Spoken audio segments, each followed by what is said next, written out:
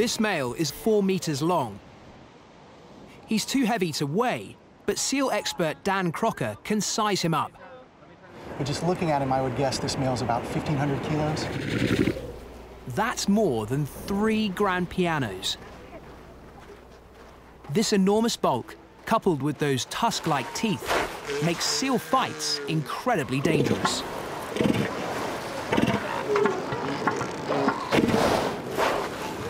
Confrontations between males always begin with a shouting match.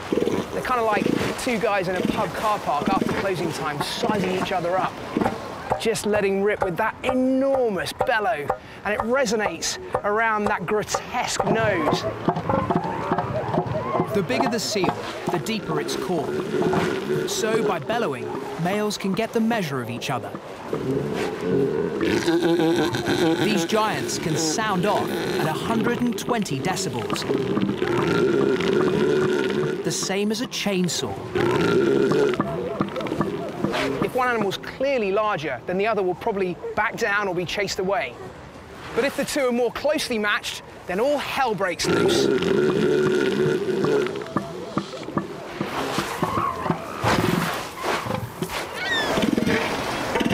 These two animals keep getting closer and closer. They're bellowing away and neither's willing to back down. When the odds are even, a battle begins.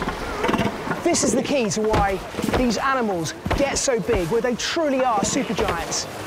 When you see two males going head-to-head like this, tearing chunks out of each other, it is truly like one of the finest gladiatorial contests you'll see in the whole natural world.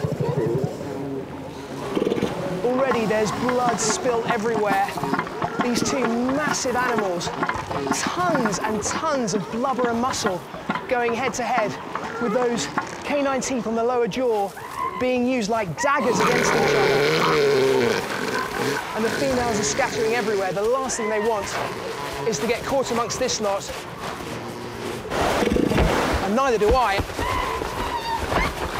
An even larger seal has joined the fight, forcing one male off the beach and then the other.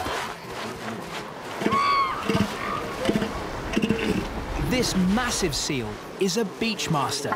He controls an entire section of beach. Well, the BeachMaster seems to have seen off the challengers. They've both gone into the surf.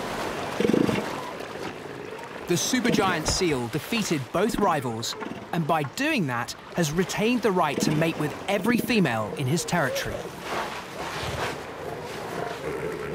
He is the BeachMaster, and this is the reason these animals get to be so big. Very few seals ever get to be BeachMasters, although plenty try. The stakes couldn't be higher. The winners might father 100 pups in a single season. The losers might die as virgins.